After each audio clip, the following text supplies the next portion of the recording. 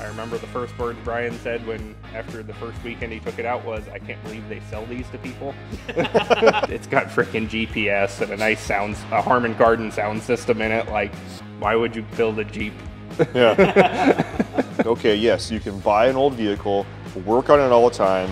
No matter how good and custom you make it, someone can go into a dealership, sign, and have a factory warranty and smoke you on the trail.